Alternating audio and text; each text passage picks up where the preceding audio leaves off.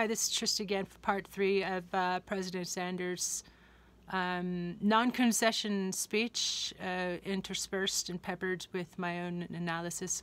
Myself, Trista DeGenova Chang, a Berkeley and Oxford educated political scientist. And and if you like, if you're enjoying this, please do like and subscribe. Smash that like button. Yeah, smash it. Okay, smash it. So together, our canvassers knocked on more than 5 million doors. Together, we hosted 74,000 meetings in every state and territory in this country. In fact, my little eco ranch, I hosted. I'm proud to say. Together, 2.7 million people made over 8 million individual contributions to our campaign. More contributions at this point than any campaign in American history. Amazingly, the bulk of those contributions came from low-income and working people. You know that's like Blood's money, man. Those people work so hard. Those are like tips of waitresses and stuff. Working people whose donations averaged $27 a piece. It actually went up a bit. In an unprecedented way, we showed the world that we could run a strong national campaign without being dependent on the big money interests whose greed has done so much to damage our country. Ain't that the truth? Thank you for speaking the truth, President Sanders. And let me give a special thanks to the financial support we received from students struggling to repay their college loans, including myself.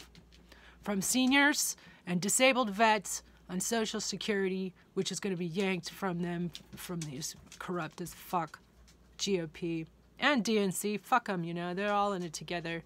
It's a fucking setup. From workers earning starvation wages. It's true, man. Only Bernie cares about us. And even from people who are unemployed. You think Mr. Joe Biden gives a shit about the unemployed? He's like out of that. He's like out of it. Barely keeping his shit together. That's his chicken shit to debate President Sanders. So in every single state that we contested, we took on virtually the entire political establishment. Ain't that the truth? I mean, Michael Moore was talking about 6 fronts that are attacking President Sanders, from the DNC elite, corporations, as well as Trump, as well as Wall Street, as well as insurance companies who are fucking scammers, and they should be sued out of existence. We must continue working together into the future. This campaign has never been about any single candidate. It is always about transforming America. It is about ending a campaign finance system which is corrupt and fucking broken and racist and allows billionaires to buy elections like Bloomberg and what's his face? Andrew Yang even. It is about ending the grotesque level of wealthy and income inequality that we are experiencing, where almost all new wealth and income goes to the people on top, of course. Mr. Trump is, the big swamp monster in chief, where the 20 wealthiest people own more wealth than the bottom 150 million people.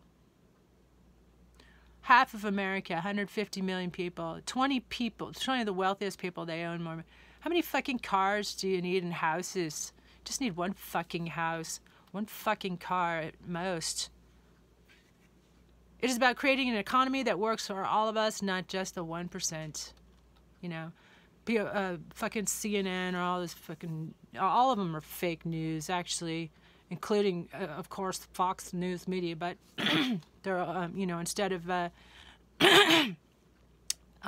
thanking President Sanders for being consistent in his goals. He's had the same goals and altruistic ones for decades, and all they can say is that this is just a stump speech.